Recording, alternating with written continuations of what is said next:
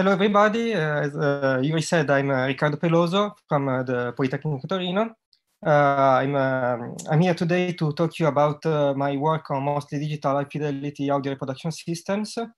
I'm from the VLSI lab at the Department of Electronics and Telecommunications under the supervision of Professor Maurizio Martina. So let's start talking about sound. Sound is energy produced by vibrating matter. We humans have a system called hearing that cares about both the time and frequency domains. It has a limited bandwidth, only 20 kilohertz, more or less, from 20 hertz to 20 kilohertz, and a very high dynamic range, from the smallest sound to the loudest one. There are more than 120 decibels of separation. I want also to point out that two high fidelity systems can be very expensive. Just the one in the figure is a digital to analog converter that is priced more or less $100,000. Let's talk about digital audio. Why digital audio? Because I have a digital background at VLSI. But also because nowadays digital audio is ubiquitous. We can find it everywhere, and physical audio signals can be easily digitized and stored or transmitted as digital data. For example, we can find a compact disc where there is an uncompressed raw audio data, or streaming services like Spotify, YouTube Music, Apple Music, and so on, that offers compressed audio data. This is a typical audio signal chain. The first part is a microphone that captures the vibrating in the air. Then it creates an analog waveform that is preamplified to match the dynamic range of an analog to digital converter. Then the digital word is given to a digital signal processing part, where it is mixed with other streams. And the resulting digital word is given to a digital to analog converter that recreates an analog waveform that can be amplified to match the energy requirements of a loudspeaker. My work is most on the digital to audio converter part, that is the consumer part, let's say. In the 1980s, with the compact disc, this was the first solution to make a digital to analog converter. It worked at a Nyquist rate, so 2 times the bandwidth, more or less, 44 kilohertz, but with 16 bits of resolution. It means that the digital to analog converter needed is a 16-bit one that are more or less 65,000 levels. And so this part must have the capability of creating 65,000 individual levels of tension or current. Then in the 90s, revolution begins with the called delta sigma modulator. At first, the initial Nyquist signal is interpolated to achieve an oversampling of n times 44 kilohertz. For example, here I put 3 megahertz, still retaining 16 bits. Then a delta sigma modulator shrink the number of bits from 16 to 1, from 65,000 levels to only 2, so that we can use a 1-bit DAC with only 2 levels, and from 2 levels there can be only one straight line. So it is very linear, this solution, but it has a great amount of noise outside the audio band, and so it has to be filtered out by a low-pass filter. Then the modern solution is similar to the previous one, but now the modulator creates not a 1-bit signal, but 3, 4, 5 bits ones. And then a scrambler converts these bits to individual elements. For example, 3 bits corresponds to 8 elements, 4 bits, 16 elements. Then an 8-element DAC that is 8 individual one-level DACs are fed with this signal, and the analog waveform is created. As before, we have some out-of-band noise that we have to filter with a low-pass filter.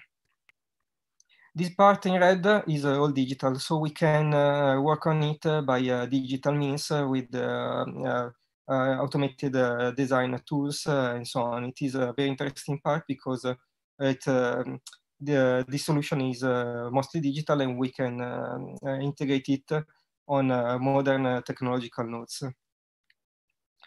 The first thing to do is the oversampling. Let's say we have the blue waveform, the analog blue waveform, and we want to sample it at the Nyquist frequency. We obtain the red dots. But for the delta sigma to make its magic, we need also the green dots. So we have to recreate the green dots. The oversampling part recreates the green dots from the red ones. Then the delta sigma modulator is the part depicted in the left of the figure. Is a closed loop solution in which a quantizer from 1 to 5 bits, let's say, is embedded in a negative feedback structure. The output is actively compared with the input, and a digital loop filter push the quantization noise created by the quantizer outside the audio band. In the right part, we can see in red the audio signal, and in green the quantization noise created by shrinking the word width from 16 bits to 2, 3, 4, 5 bits. Then we have the scrambler. The scrambler, also called the dynamic element matching part, exploits time domain to even out the usage of each element, each DAC, individual DAC. As I said before, from 3 bits, we can obtain 8 elements. By even out the element usage, we can embed in each individual element the input signal and help the linearity without resorting to complex analog calibration and design resources to recreate the input audio signal. This is mostly done as a block external to the delta sigma modulator. So working on this topic, I found these main issues. There is the need of an efficient high quality interpolation system. The delta sigma is difficult to stabilize, in particular when dealing with the 1-bit quantizers, because there is a high amount of recirculating noise. The dynamic element matching part is rather inflexible because it's implemented outside the main delta sigma loop. So there is no closed loop system to enforce its working principle. And then sometimes there is the need to directly convert from amplitude to time. And this is done, this can be done by pulse width modulation and dyadic digital pulse modulation. This can be done without interpolation and modulation, but in a rather straightforward way. The interpolation can be done in 2 domains, the time domain and the frequency domain. In time domain, you can upsample by inserting 0 elements between the available ones, and then apply a high quality linear phase filter that is long enough to ensure the good impulse response in the time domain. So I worked on a novel efficient long digital filter implementation to have a better way to implement this filter. Then the other way is in the frequency domain. you can transform the signal with the discrete Fourier transform, pad with the zeros the high frequency part, and then apply an inverse Fourier transform. Here I worked on a novel mix of discrete sine transform and discrete cosine transform that gave me some very interesting results while retaining the difficulty, the complexity, similar to the discrete Fourier transform type interpolation. Then I worked on the stabilization of delta sigma modulators. I found that the quantizer inside the loop is made by two nonlinear operations, an unbounded quantization and a saturation operator. I saw that the instability stems only from the saturation part. And so I split the two and used an aggressive noise shaping only on the unbounded quantization operator.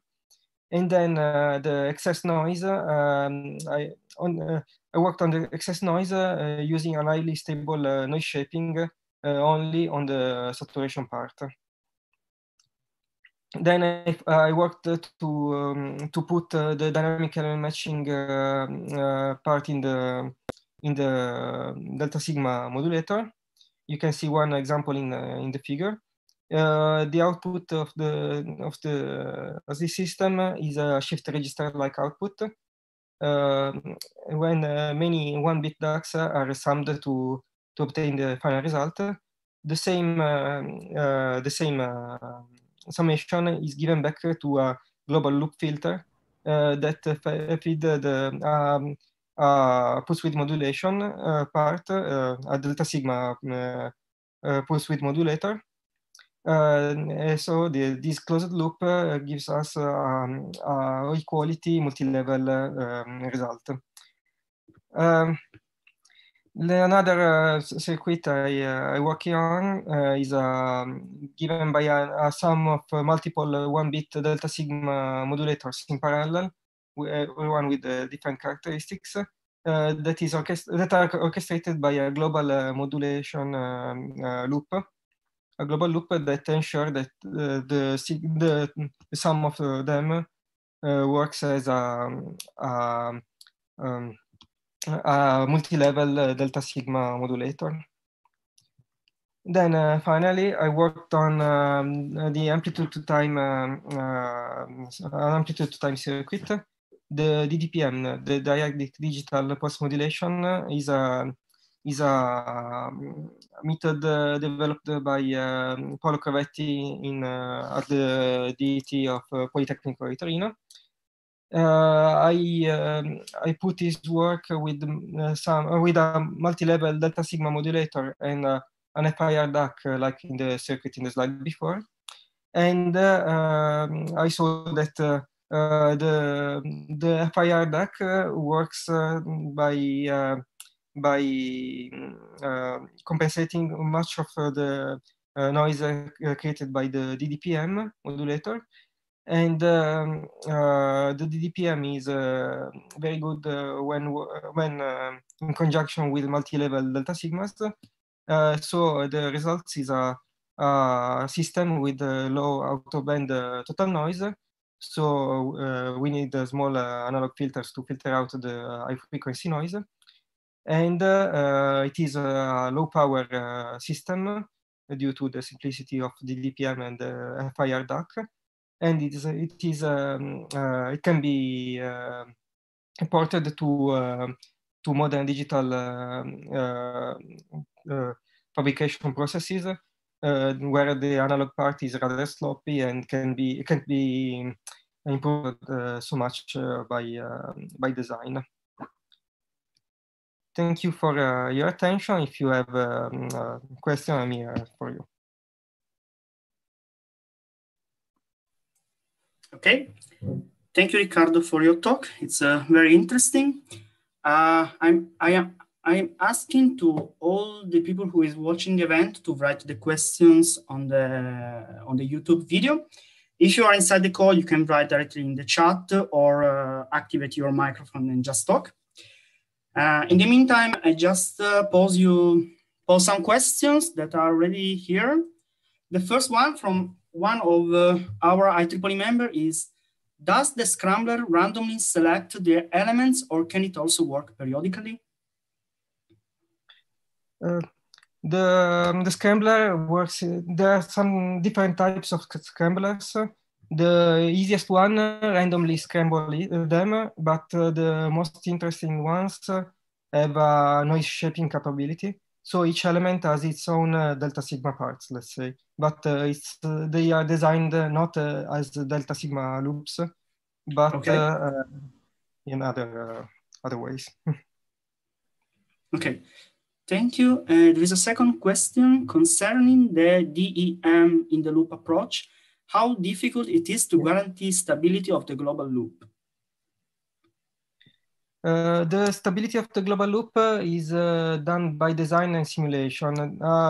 Very problematic part in delta sigmas is that there is the problem of the stability, and you have to ensure it by design. So make extensive simulation of the circuit, and you can, but you can apply, for example, the other stabilization technique I proposed, because it's all the techniques I proposed are orthogonal to each other, so they can be implemented in all in the same parts, in the same loop, in the same system, let's say. Okay, thank you very much. I think there are no other questions. Not on YouTube. Okay. I have a question, if it is possible. I have a question. Yes, please. Hi, everyone. Just a curiosity about this type of project. Has been already implemented on some boards, on some FPGAs or something like that. So there is an experimental part for the for this type of project at the current state of the art. Thank you, Riccardo. I have here a board that I just received yesterday to populate with components. It has to be attached to an FPGA, in particular the one SoC dev board, development board, with an Altera one. And we already tried with some breadboard, but we need now some serious design to try it and measure the power consumption and performances. Thank you, Riccardo. Thank you very much.